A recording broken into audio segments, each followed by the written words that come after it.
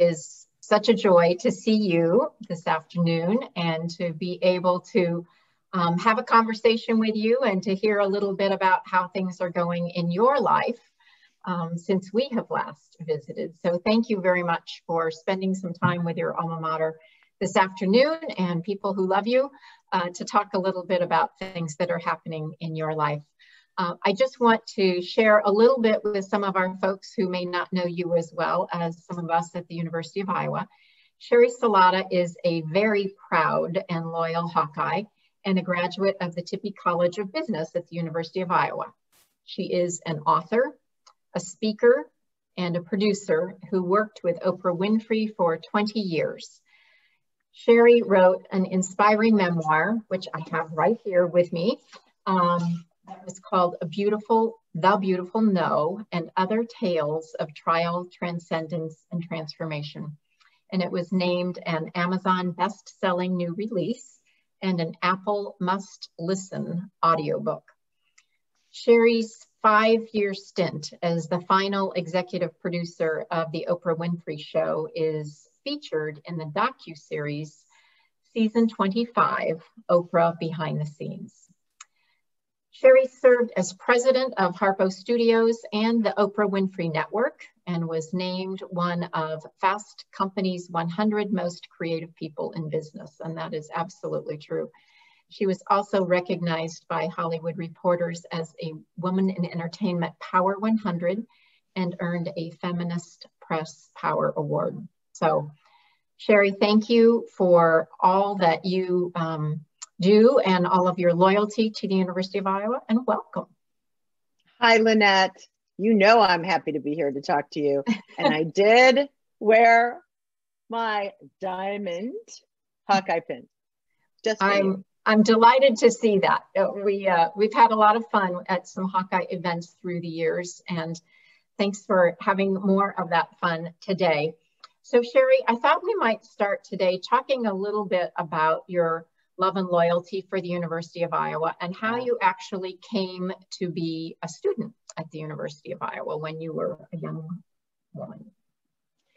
Well, Lynette, it might surprise you to know that I came in pre-med.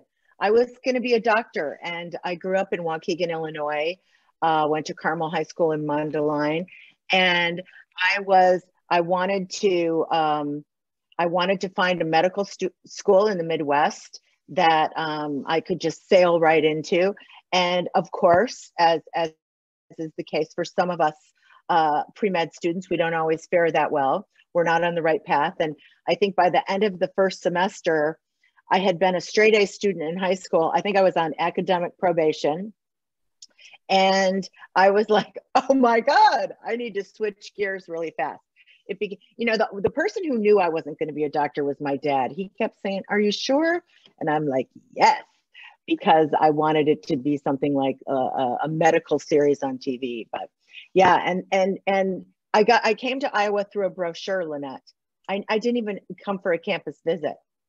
Whoever did the marketing materials, the brochure was so gorgeous with the river and the town.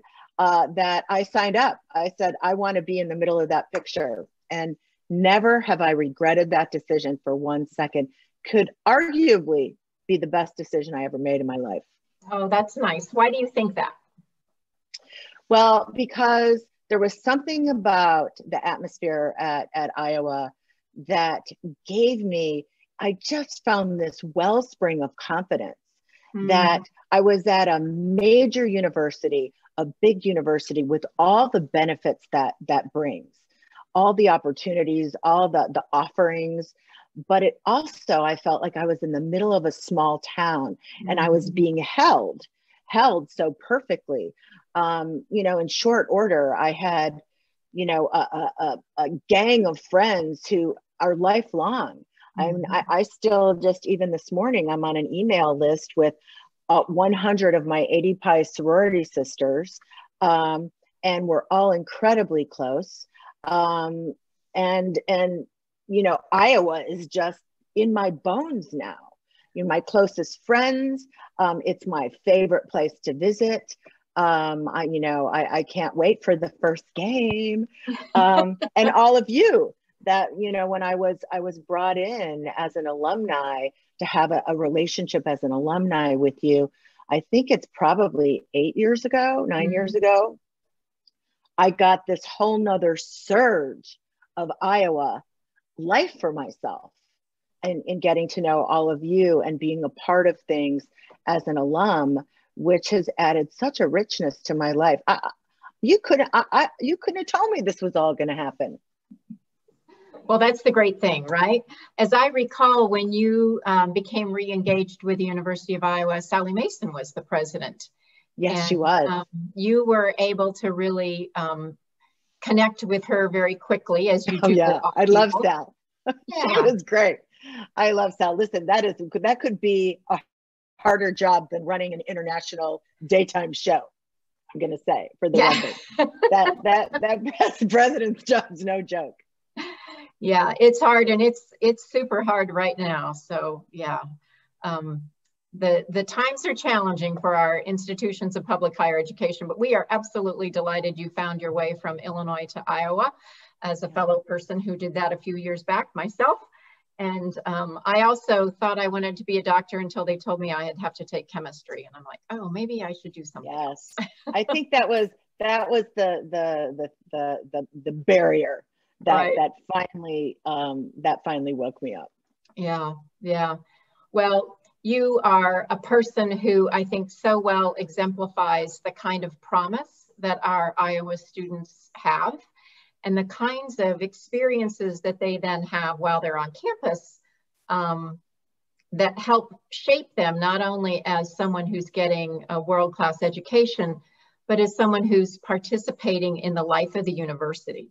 Right. Were there particular people or experiences that you had that you think really helped bring you to that place of feeling like, as you said, Iowa was in your bones? Yes.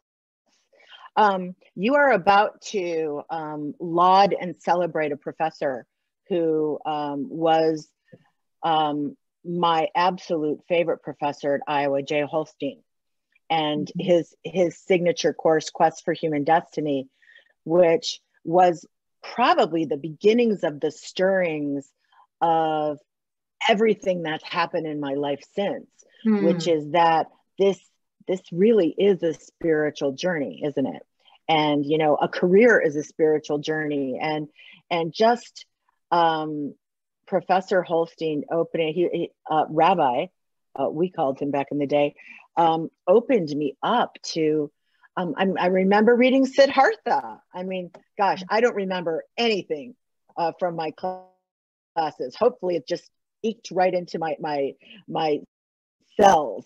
But I do remember that I was exposed to ideas and thinking that changed my life, no question.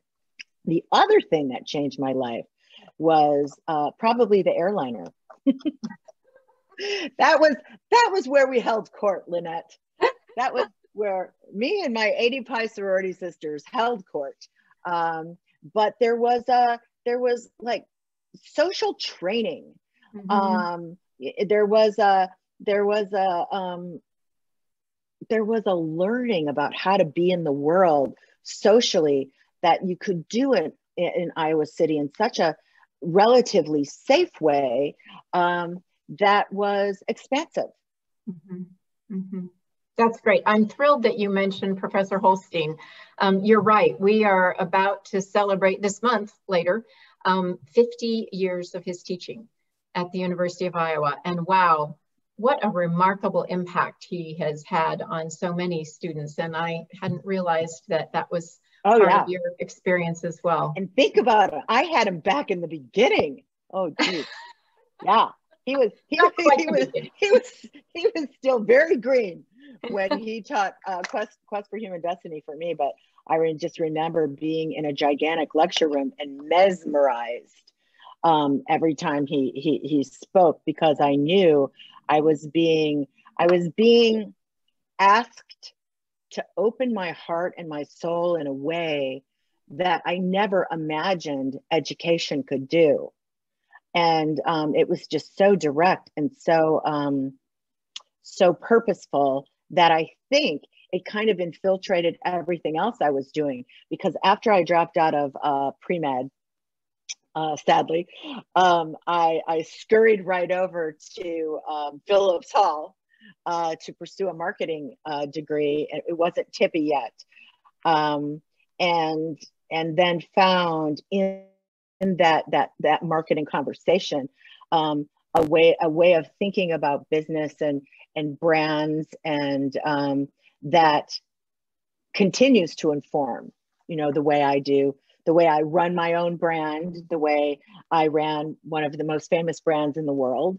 It really got me thinking in a new way about storytelling. Mm-hmm. When I think about that, I think about how many students' lives have been touched through the years by the experiences that they have at the university, and all kinds of different experiences, right? I mean, that's what's really the most remarkable thing about it. And when you think about the place that you are now and the kind of impact that you had on brand and storytelling and really sharing and shaping those sorts of things, I know some people probably imagine that, you got right into that and it was a real easy trajectory upward for you, but you have a pretty interesting story as to how you came to the place that you knew you belonged eventually. Yes. Tell us a little bit about that part of your story. Yes. Well, you, Lynette, know, because you read my book, that no, people think that I was hatched like an egg and sailed right from graduation from Iowa right to the Oprah Winfrey show. And it could not be further from the truth. I launched myself, oh boy, a twisty, turny road of interesting decisions. I at the time they were called secretaries. I was a secretary. I was a typist. I was actually in a proverbial typing pool at a title company in Dallas. I wasn't terribly good at that. But that's when I was like, well, maybe it's law school I should be in. I was trying to figure it out. I was so impatient. I wanted that cool business card with a good title and a briefcase and a suit to wear to work. And I just kept hitting wall after wall, going the wrong way. I ended up managing toy stores. Then I was going to maybe someday be a toy mogul. And then I moved from that into a friend got me in a training program in Dallas for 7-Eleven. But did not tell me I was going to have to actually learn how to manage a store. So I ran a 7-Eleven store for 8 months. Yes, next to running the Oprah show, that was the hardest thing I've ever done, for sure. But twisting and turning, and then maybe I'll do this, and maybe it's corporate 7-Eleven, and maybe this and that, until I finally, ended up back in the Chicago suburbs at my parents' house. I think I was 27, feeling like a failure, feeling like, that my story was titled, we used to think she had such promise. And lucky for me, in that having to let go of trying to find the trappings of a career or significance, the trappings of that, I was forced to kind of let go of all that and be like, okay, but what do you want to do? You're going to have to do something every day. What do you want to do?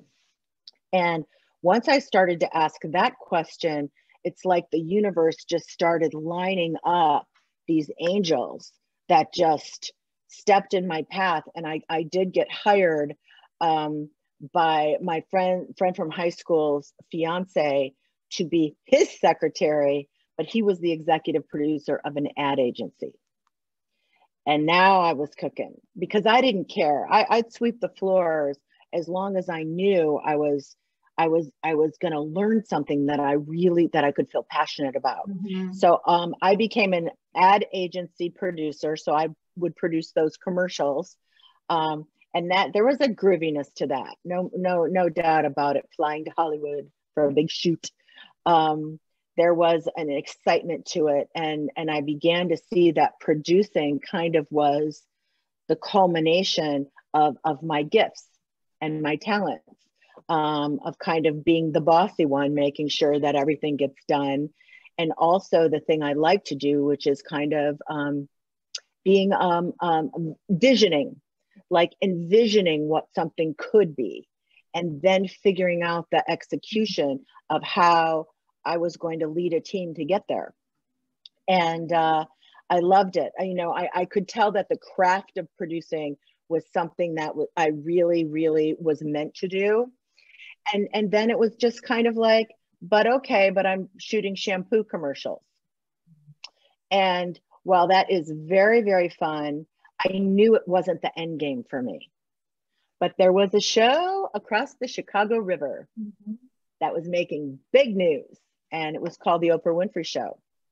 And she had been on the air for 10 years when, through a series of crazy, miraculous coinky-dinks, I got an entry-level position there at 35 years old.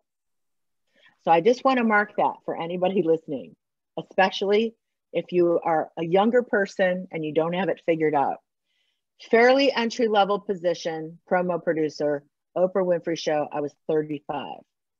And so about 10 years later, I ended up as the executive producer of the show.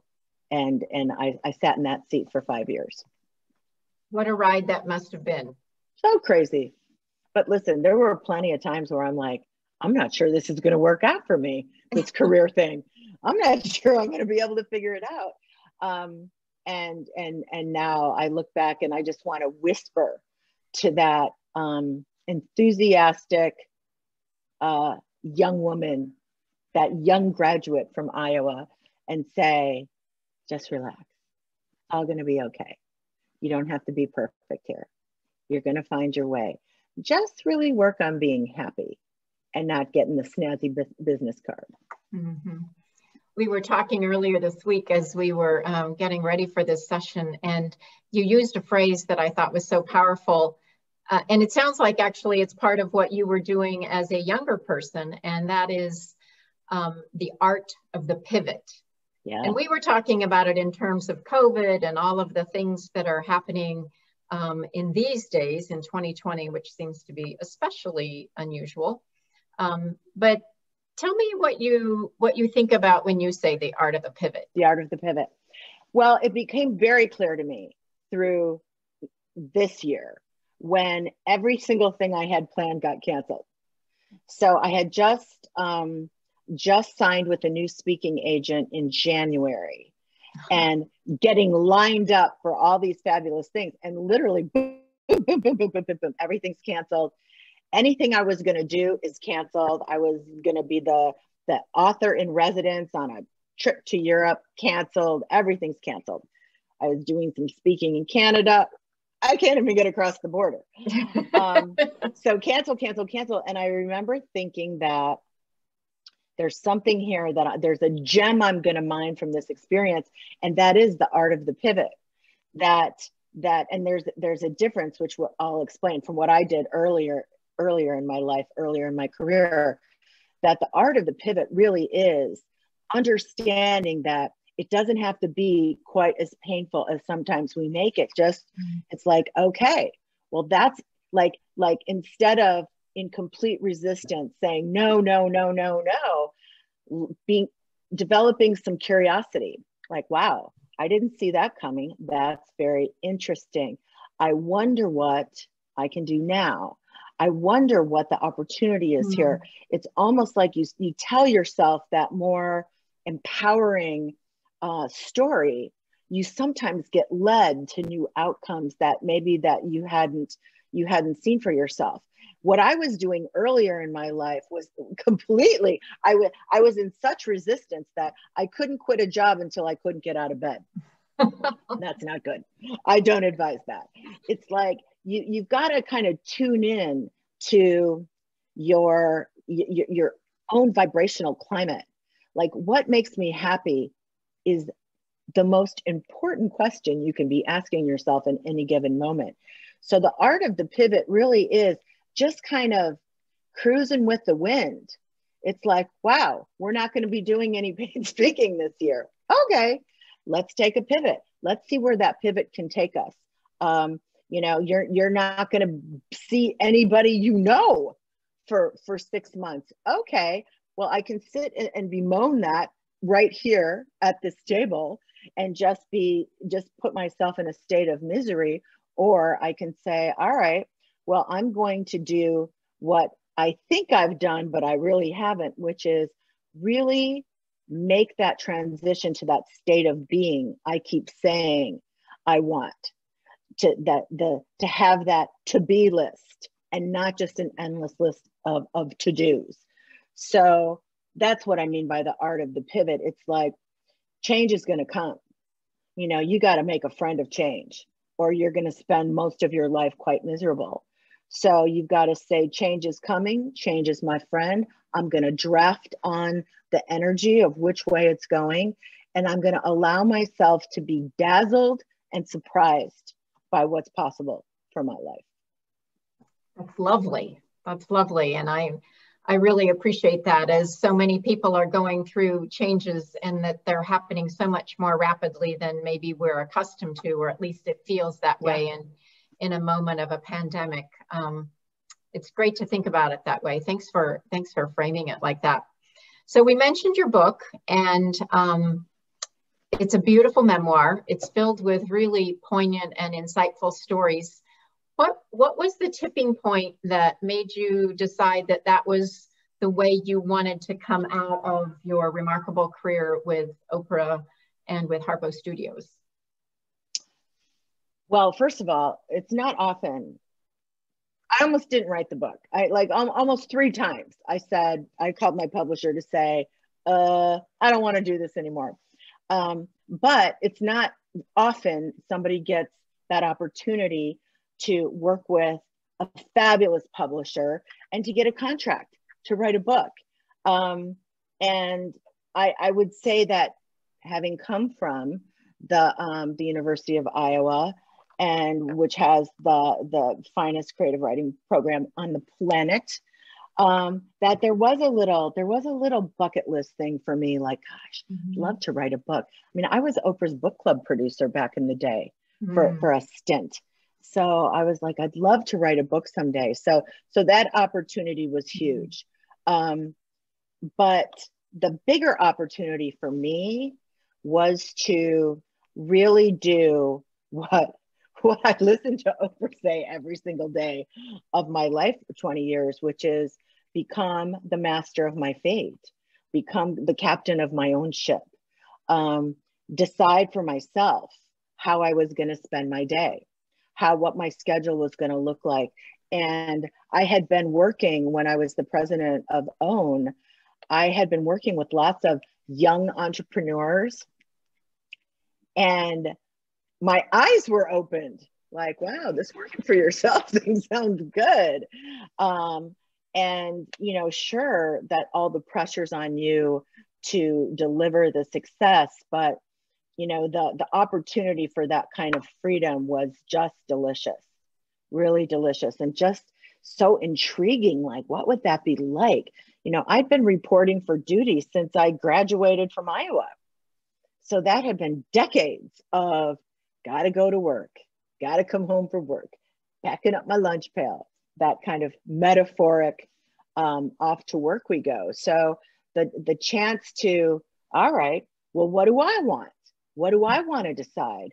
And what's my opinion? Not what do I think Oprah will like, or what do I think this other boss would like, where you're delivering for others. The opportunity to see what it would be like to deliver for myself was irresistible. Was it frightening? No. Good. No, it wasn't frightening. Good. But listen, I had come from probably the greatest emotional, spiritual training platform on the planet. I'd heard every wisdom keeper, every teacher, every master. I'd been exposed to so much information that, you know, it just, I look at it now and it feels easy. Maybe it wasn't, but it does. It feels really easy, like logical, like next step. Here we go. That's great. What a nice transition moment for you. So let's do just a little bit of behind the curtain work on Oprah. What's it like producing a show that's that wildly popular and, as you say, really impactful for people? Well, here's the thing. But by the time I was the executive producer, that show had been, I mean, between Oprah, the founding producers who were geniuses, the incredible team, we were a big machine producing 6 primetime specials a week. You know, we'd tape in these chunks, and I was lucky enough where I got to slide into that chair and continue to grow and learn. You know, while being surrounded by so much talent. I say that, and then I will also tell you it was incredibly hard. You know, people, there's that expression, well, it's not brain surgery. It kind of felt like it. It kind of felt that many balls in the air with that commitment that we had to a worldwide audience, our staff commitment to deliver for a world icon. It was a lot of pressure to continue to do it well and to deliver. So yeah, I thought it was pretty stressful, but fun, but super fun. And what a great experience for everyone to be able to meet those people in this global television audience. Yeah. Were you part of helping then decide who would be on the show? Who made the decision as to who the guests would be?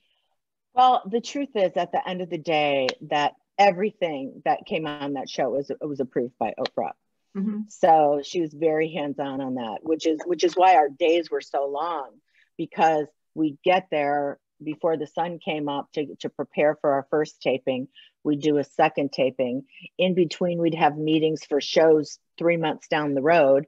Mm-hmm. And at the end of the day, we'd have meetings for shows that we were taping the next day. So the days were incredibly long and jam-packed and making just thousands of decisions a day. And really my job would be to kind of know and figure out, what does Oprah need to sign off on? And, you know, if I could, you know, use I put my Oprah lens on it, if I could remove some of that so she wouldn't be inundated, and do my best job of saying, this is what she'd like, she's not going to want to do that. And, you know, for all of us, I mean, most of us had been there for years. Mm-hmm. So everybody began to get a really good sense of what level we had to hit, mm-hmm. and that we had to have intention, and that, you know, when guests and the audience, the in-studio audience came, they were coming to Oprah's house and had to be treated like that. And she had such reverence for the audience at home, the millions and millions of people at home. So, man, we had a lot of P's and Q's to mind, Lynette. I bet you did. It's so interesting to think about the way that show introduced all of those people, and how you had to help make that happen.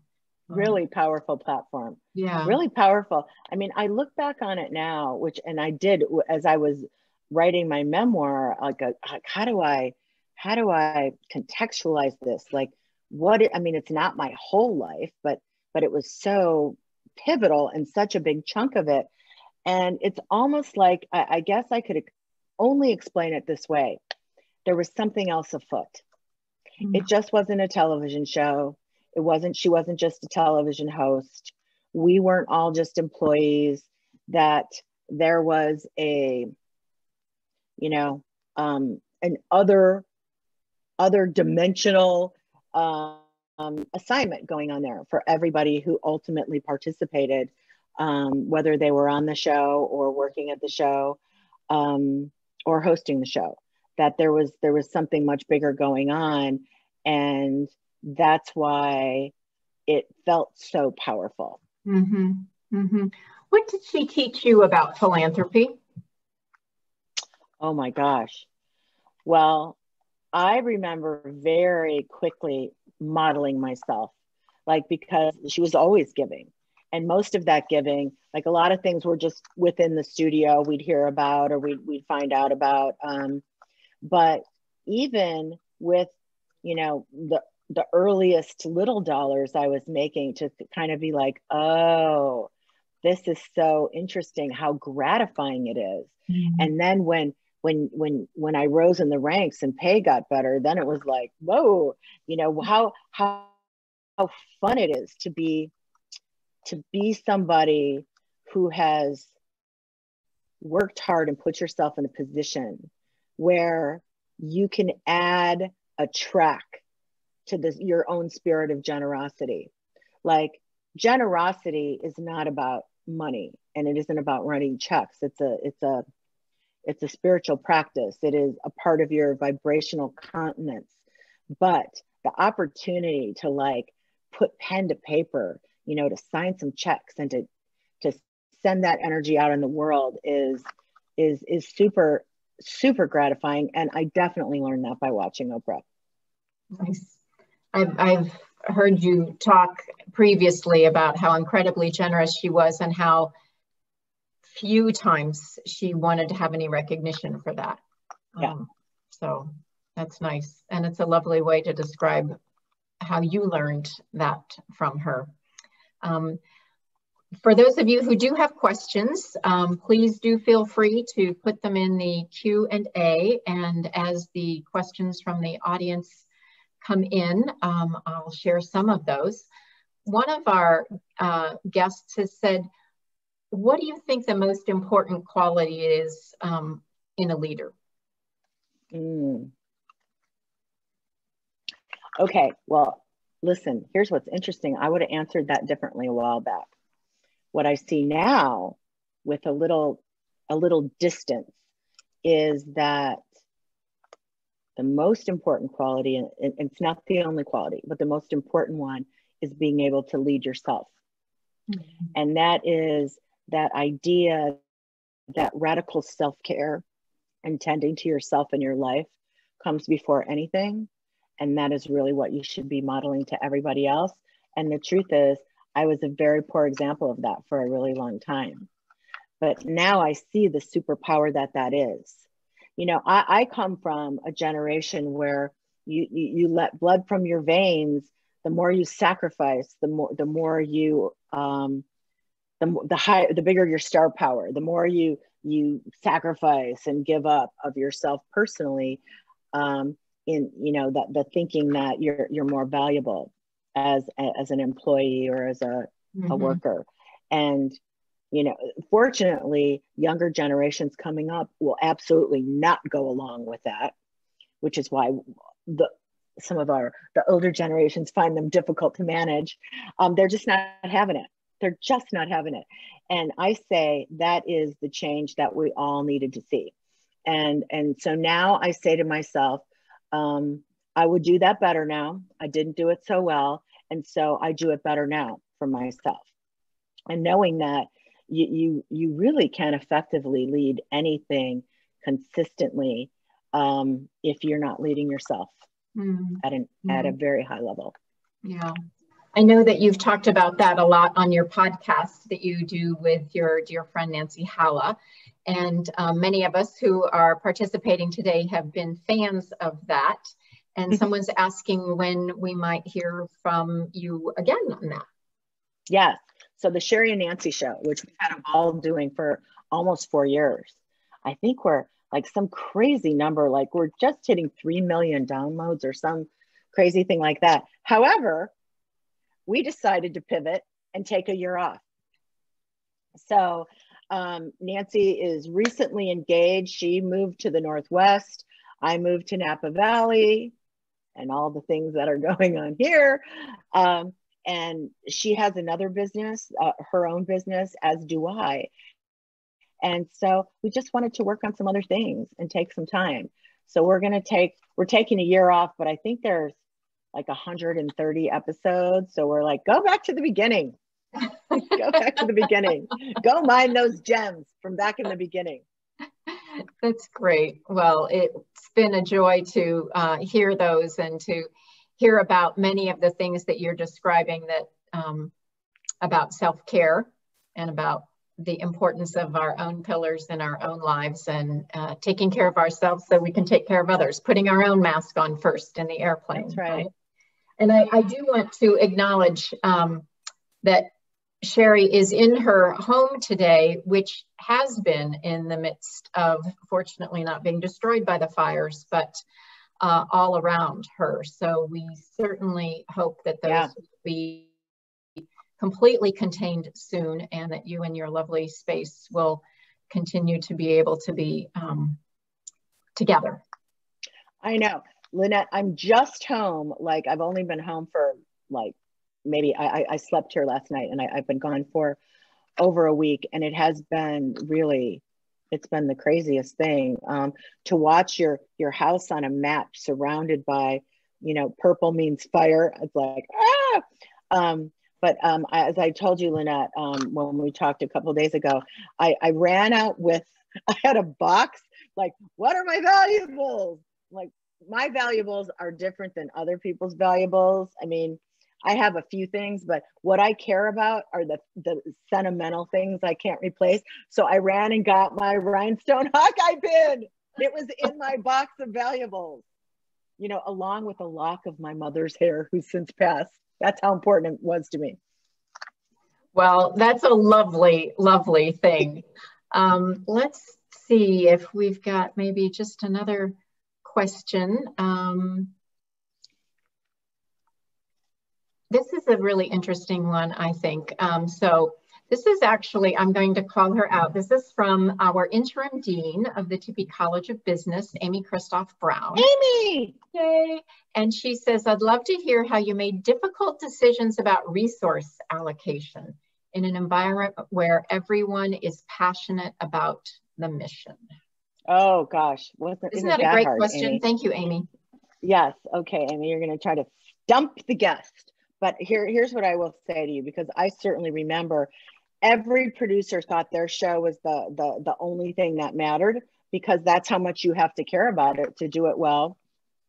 And listen, my fallback position, Amy, I'm not sure this is going to be helpful to you, was Oprah doesn't want to do it.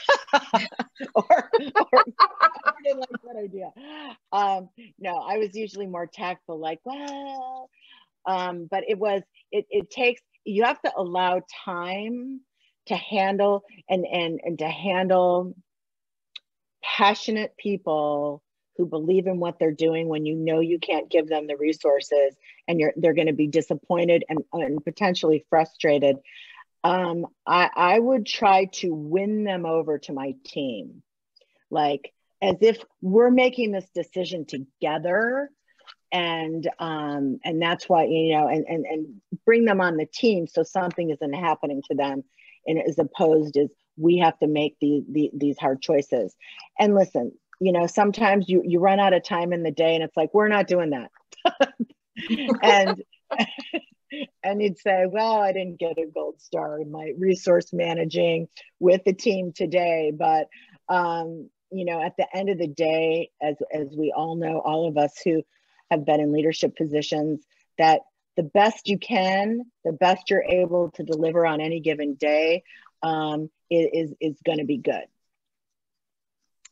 What a great thing to remember. Sheri, you have inspired so many of us through the years at the University of Iowa, and we're really proud of who you are and how you show up in the world and how you remind us to show up in the world. And I want to thank you for spending some time with us today and talking about some of those things and the way you've learned about the art of the pivot in these difficult times, and I can't tell you how excited I am to continue watching what's next for you. We've had Lynette, thank you. Thank you so much for that. That is, you know, this is to be, first of all, to be here on this chat with you, speaking to alumni and students about what was the greatest 4 years of my life that continue on all these decades later. And to just think what a rich full circle moment it is for me to be in the Iowa family, the extended Iowa family, and feel so much a part of it, so close to it. This is, you know, it's an honor of my life. It really is. And I thank you so much for always asking me to come back. Oh, we do. Absolutely. When I think about a conversation like this, it reminds me of what I call the transformational impact of the power of higher education. And that wraps everything up in it about what a fine university experience can be, not just the academics, but the social and the engagement with important things in our community. And you're really a wonderful example of that. So we thank you for everything that you continue to do for Iowa.